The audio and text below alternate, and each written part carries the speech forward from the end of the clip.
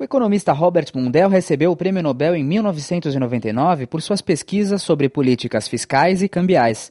Ele é um dos críticos mais ferozes dos altos impostos do governo Obama e participou do EXAME FÓRUM em 11 de maio. A seguir você confere os principais trechos da palestra de Mundell. Ranieri was the bond trader who turned home loans into securities, the father of securitized mortgages. Mortgages are math, he said, and that's what made this thing. I won't go into this in too much detail.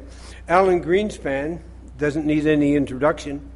He kept interest rates too low, the dollar too weak for too long, let the housing bubble develop, supported subprime lending. He advocated variable rate mortgages, which I think was a big, terrible mistake. Hank Greenberg, founder of AIG, the biggest insurance company in the world, a big hero in China, all the things he did, conducted vast business in credit default swaps and similar, et cetera, mass multiples of derivatives.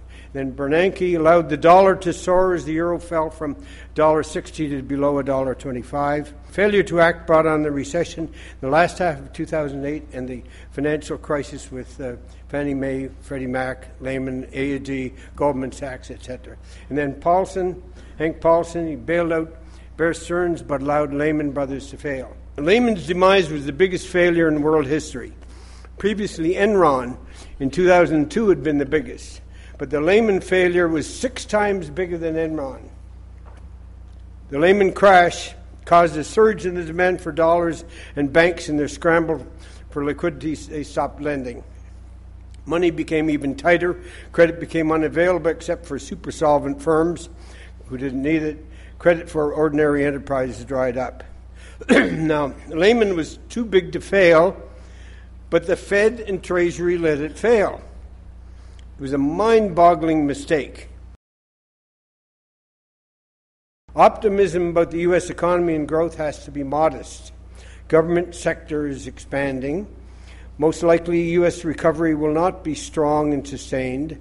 Housing is slowly recovering, but will not be the spark plug for strong growth. Automobile markets are not enough for strong growth amid rival firms, and investment is required for strong growth in the U.S. economy.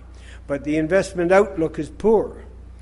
Problem is the deficiency of profits, and you don't get investment unless you get expectations of profits. Major problem because of expectations of Obama tax increases. Strong recovery would require slashing corporate taxes to rebuild capital positions.